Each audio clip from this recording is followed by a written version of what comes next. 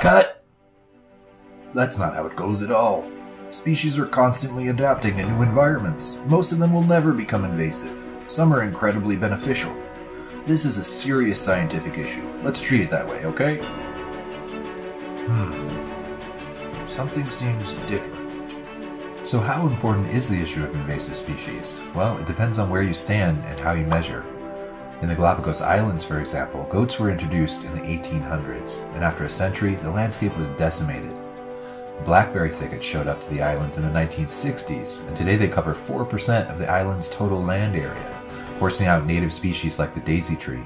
Each year in the US alone, invasive species cause an estimated $130 billion in economic loss.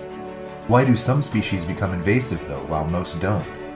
To answer that, let's look at the process in action. Every species has evolved over time and grown accustomed to the niche that it lives in. Geographically isolated places like islands or lakes often have unique species and unfilled ecological niches. When species are introduced to a new environment by human action, some will be able to take advantage of the new conditions. They might be stronger, more disease-resistant, faster, bigger, more prolific, less tasty, or have any number of other competitive advantages.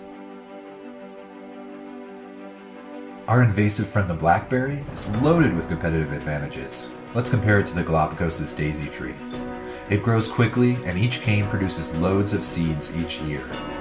The plant's thorns protect it from predation, and it doesn't require pollination to spread. Any woody part of the plant can put down new roots, and its tasty fruits attract animals to help spread the seeds.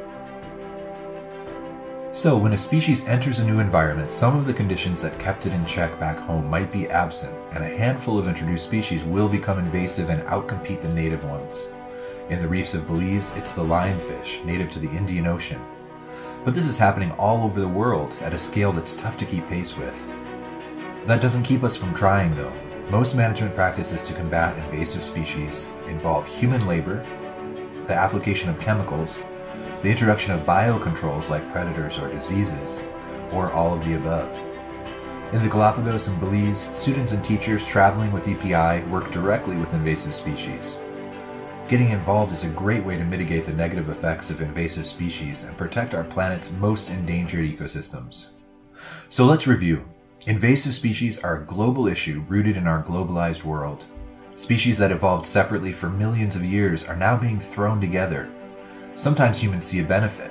Often, species will naturalize with little negative or positive impact. And occasionally, an introduced species will completely overwhelm an ecosystem if we don't step in. Want to learn more about invasive species? Follow Ecology Project International online or join us in the field. Much, much better. That's a wrap.